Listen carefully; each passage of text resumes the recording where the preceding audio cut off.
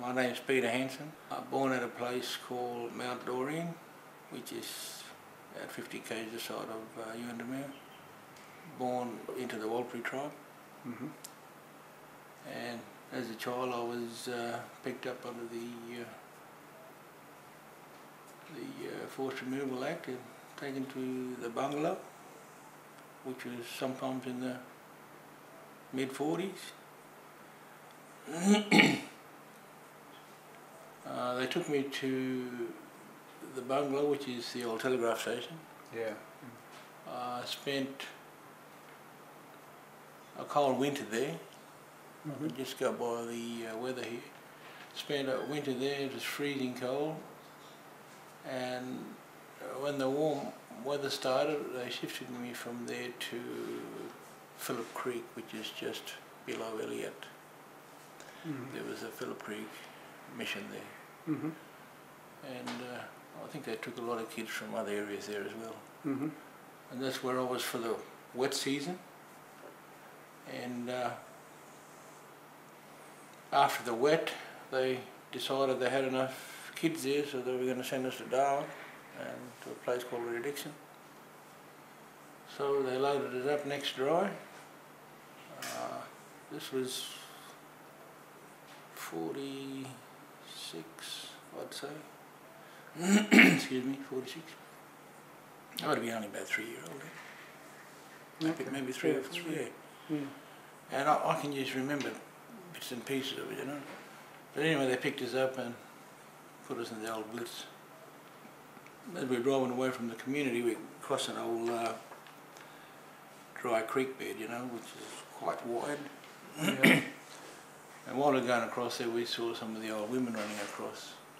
And being the youngest here, I suppose it affected me more. I just climbed out of the truck, hit the deck, and I was gone. Okay. Yeah, I took off and ended up with the Aboriginals for another 3 years before they tracked me down and got me I'd say for the third time now. The first time was at Mt Doreen. Yeah. Second time they took me away from Phillip. And the third time was on the highway when they picked me up. Okay. So that would have been 49. So that was 49, and then a fellow by the name of Les Pennell and Ted Evans picked me up, and then a creamy Holden Ute. Okay. It looked pretty new then, so that must have been one of the first Holdens they had.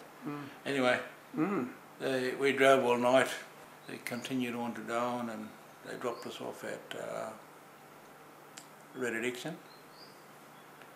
We overnighted there, and next morning onto the boat. They weren't going to leave me there, not after I ran away. Onto the boat and straight out to Croker. I went out on a boat called Arrowetta, which is one of the old curling luggers. Out to Croker. And that's where my life began, at Croker. All my schooling, learning how to work at a very early age, from 12 onwards, right through to my late teens, before we didn't actually want to leave the island. I think they passed a policy then that when you turn 18 you have to leave the island. You had no choice. So we left. If we didn't, you know, got the police out there to remove us. Sure. Yeah, so they tell us. So anyway, we came to Darwin, and I got a job there, or they managed to find me a job there working with an light aircraft company, charter company. And I worked, when I started working with them there, the fellow that owned it, we already knew him because he had the mail run out to all the communities. His name was Doug Muir, and his father's name was Frank. And I'll go back to Frank and back to the island. Frank Muir? Yeah. He was working with a mining company that was doing exploration work at Croker. And when they finished up, because Frank was a carpenter, they asked him to come in and set one of the old cottages up as a shop. So he did the carpentry work, and I gave him a hand with it till he finished, and that's where I met Frank. And then I don't know how it happened, but I ended up working for his son in Darwin, who owned the Light Aircraft Company. Okay. And that's how I ended up coming out to Murella Park. Okay. Because Frank owned it. That's where the Muir part of Murella Park. Yeah, he came from Doug Muir. Yeah, okay. And Frank Muir. And that's how I ended up at Murella Park. And I gave Frank and Fred Hunter a hand to put that airstrip in there.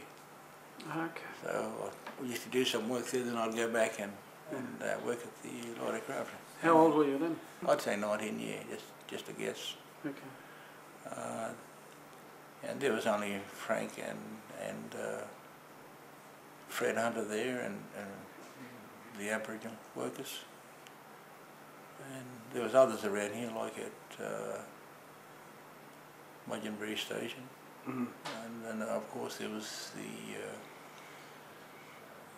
the ones at Warlpiri, Warlpiri was I might call it today. Yeah, so that was my connection to here, coming backwards and forwards. And we used to go up and see Alan Stewart up there at Nalangi, see old Yorkie Bill, do a run down to Warlpiri and back, so that's how I sort of got hooked up. One of the things I was standing out there was that old Frank went out one day with a tourist and decided they were going to go and shoot a buffalo, you know. And while walking through the jungle, there's a billabong just alongside the airstrip there. Well, just on the edge of that is a bit of a jungle as well. They went walking there and ran across a buffalo and bull there, and he charged. They never had time to load. Yeah. And he hit old Frank and sent old Frank through the air, and then sort of pinned him to the ground and knelt on him and was trying to crush him, you know. Yeah. And the tourists couldn't load he panicked. Yeah, of course. They couldn't get the bullet in, and there's a bit of a lip there. Somebody used to get caught if you went too quick. Anyway, he just got the rifle and smashed it over the buffalo, and that's virtually what saved Frank's life. And I think after that was pretty well the end of it. I think he decided he was going to move on, because if you're well and truly in your 70s and you got knocked by a buffalo, yeah, you're not going to perform too well after that. But then after seeing 65, I think 66 somewhere there, I ended up with the Forestry Commission, and we used to still come through here and out to Manangaroo and Murganilla and places like that where the Forestry Commission used to work. And then I started wandering after that, travelling around Western Australia, over into the Gulf area and into Queensland. And worked my way around everywhere, and then even went to WA there in '99, did some road work for the communities. Prior to going there, I was at the mine, you know, down at the Granite. I'd done a bit at the Tanner mine, but before that I spent time doing road work with machines like graders and loaders and trucks. And before that I did a lot of stock work on stations, doing cattle work. Of course, on the island we did a lot of cattle work while growing up, because it was a mission station. Yeah. And we had quite a few head of cattle there. Yeah. Yeah, we had 1,500 or more cattle there on the island, so we had to muster them twice a year. And then put them back out to the, what we call the open non-paddock area, what we used to call the run. You just left them out there, which is the floodplain area. Okay. You leave them there for the dry, then when the wet starts, you wait for a couple of weeks till the grass, you know, comes up a bit.